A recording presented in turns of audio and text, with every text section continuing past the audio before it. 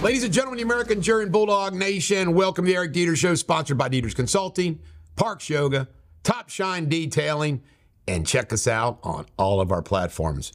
Well, our lead story is kind of a sad story. Ted Cruz's daughter apparently was hospitalized for cuts, apparently self-inflicted. She claims that she's not suicidal. Cutting seems to be a thing.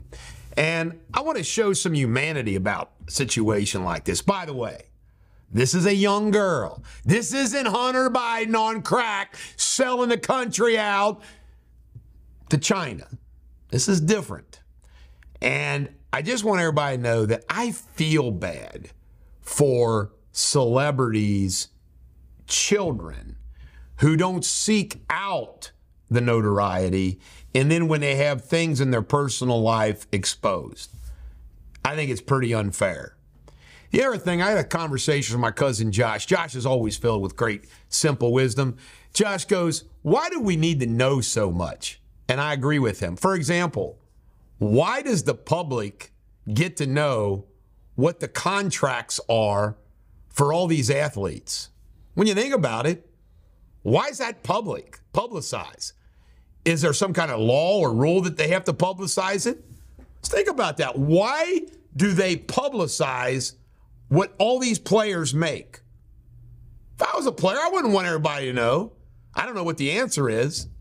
But it's like, what's private and what's not private? Now, here's where I beg to differ, folks.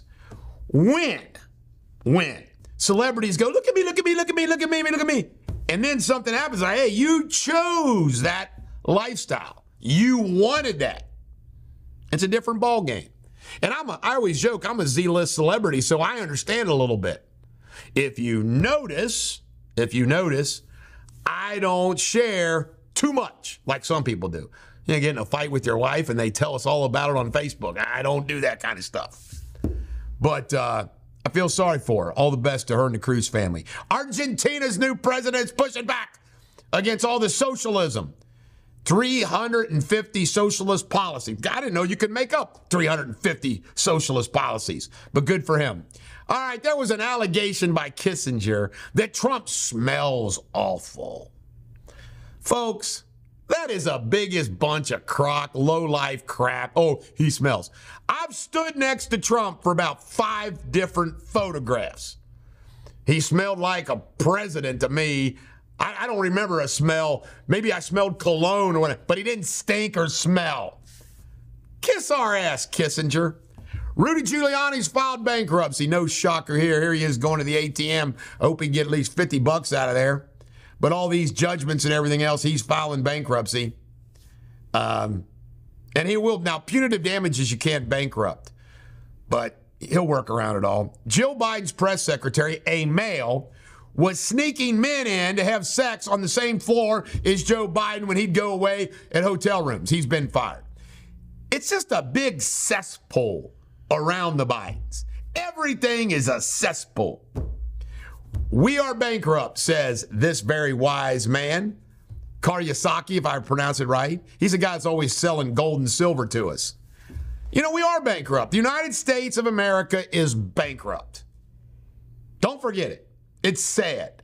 Both political parties did it to us. From George Bush, 43, Obama, Trump, although I always say he did have the COVID issue, Joe Biden, through all that, bankruptcy. Thank you, all 4 of you. John Schneider, he didn't threaten the life of Joe Biden. He says Joe Biden ought to hang for his treason. I agree with that. That's not a death threat. Now the Secret Service is investigating. What a crock.